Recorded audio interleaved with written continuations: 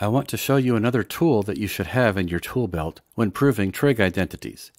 In video TR-32, when I described what an identity is, I used this example. A squared minus b squared equals a plus b times a minus b. You may already know that this identity is called the difference between two squares because of the left-hand side. Let's look at the right-hand side.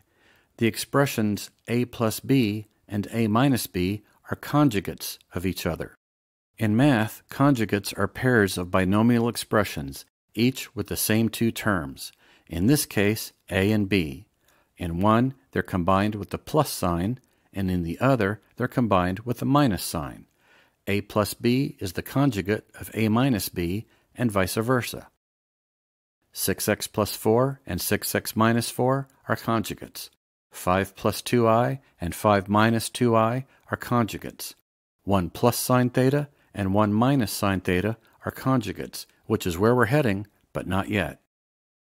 Multiplying conjugates always yields the difference between two squares, and the difference between two squares can always be expressed as the product of two conjugates. Algebraically, multiplying conjugates looks like this. Using the FOIL method for multiplying two binomials, we take the product of the first terms, add the product of the outer terms, add the product of the inner terms, and finally add the product of the last terms. When we multiply conjugates, the outer and inner terms will always be opposites. They negate each other and cancel, leaving the first term squared minus the last term squared. When you see an expression like this, the difference between two squares, you should know that you can replace it with the product of the conjugate pair, and conversely, when you see two conjugates multiplied, you should know that the product will be the difference between the corresponding squares. The identity can be handy in both directions, and it's useful in a lot of branches of mathematics, not just trigonometry. But let me show you why it's particularly useful in trig. Here are the Pythagorean identities as we covered them in TR-33. Look at all these expressions that are the difference between two squares. Remember, 1 is a square because it's 1 squared. Depending on what's needed in our equation or proof, we can manipulate expressions to give us a difference between two squares or to give us the product of a conjugate pair. Let's look at one of these in more detail. Here we have the Pythagorean identity written to isolate cosine. The other side is the difference between two squares, and this difference between two squares is of course the same as the product of its conjugate pair.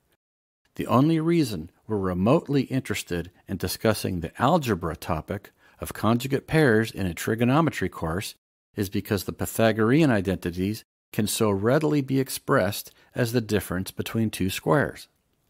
Let's work an example. Let's prove that cosine squared theta over 1 plus sine theta equals 1 minus sine theta. Let's manipulate the left-hand side, as given. First, please don't make the mistake of thinking we can use a Pythagorean substitution and say that 1 minus sine theta equals cosine theta. The Pythagorean identities all deal with squared trig terms. 1 minus sine squared theta always equals cosine squared theta, but 1 minus sine theta does not always equal cosine theta. So, in this case, we're going to multiply the left-hand side by a unit fraction. We'll let the fraction's numerator and denominator be the conjugate of the binomial term. Since the left-hand side has the binomial 1 plus sine theta, we multiply the left-hand side by 1 minus sine theta over 1 minus sine theta. So we get cosine squared theta times 1 minus sine theta divided by 1 plus sine theta times 1 minus sine theta. Let's look at the denominator. When we multiply conjugates, we get the difference between the squares of the terms. So the denominator becomes 1 minus sine squared theta. Now the denominator is in a form we can use with the Pythagorean identity. 1 minus sine squared theta equals cosine squared theta, and we can cancel cosine squared theta from the numerator and denominator to get the right-hand side. Let's look at the fraction denominator for each step. I'm showing it in blue. We started with 1 plus sine theta. Then we multiplied by its conjugate, 1 minus sine theta. This yields the corresponding difference between two squares, 1 minus sine squared theta. Using the Pythagorean substitution, 1 minus sine squared theta equals cosine squared theta, and that was the key to proving this identity. There's not one surefire method to prove trig identities. Sometimes your first approach won't lead anywhere, so try again with a different tactic. The strategy is to simplify and manipulate one side using two types of tools. First are the trig tools, such as trig function definitions in terms of cosine and sine, reciprocal identities, and Pythagorean identities. Second, and please don't forget, are algebra tools, such as combining fractions with common denominators, factoring, simplifying, and multiplying by conjugate fractions. Practice is the best way to get proficient. You can find more worked out problems on YouTube channels besides mine, and worksheets online that are full of examples. Just search for trig identity proofs. Here's a simple proof to illustrate how important it is to remember algebra. Prove cosine squared theta minus sine squared theta equals 1 minus 2 sine squared theta. Well, 2 sine squared theta doesn't look like anything we've encountered before. We don't have any identities that include 2 sine anything. Let's consider that subtracting 2 sine squared theta is the same thing as subtracting sine squared theta twice. So the right-hand side can be rewritten as 1 minus sine squared theta minus sine squared theta. We can collect the 1 minus sine squared theta and replace it with cosine squared theta by Pythagorean substitution, thus yielding the left-hand side. So don't forget your algebra just because we're studying trigonometry. Let's do another proof with conjugates. Prove 1 minus sine theta divided by cosine equals cosine divided by 1 plus sine theta. We usually manipulate the most complicated-looking expression, but these two look similar, so we can choose either one. I'll choose the right-hand side.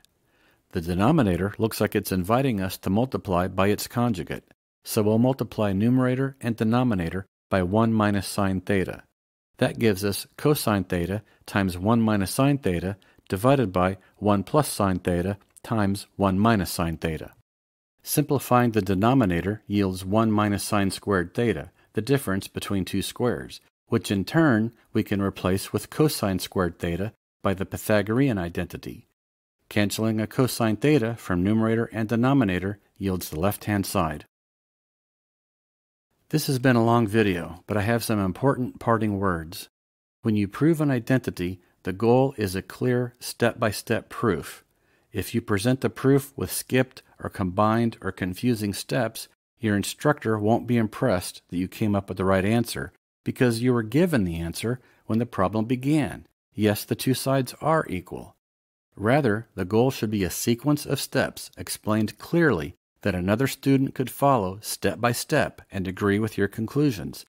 This is sound advice, not only for trigonometry, but for all science, technology, engineering, and math disciplines. Explain your work clearly before you're asked to. This video has an accompanying X video, TR-35X, with a few more proofs.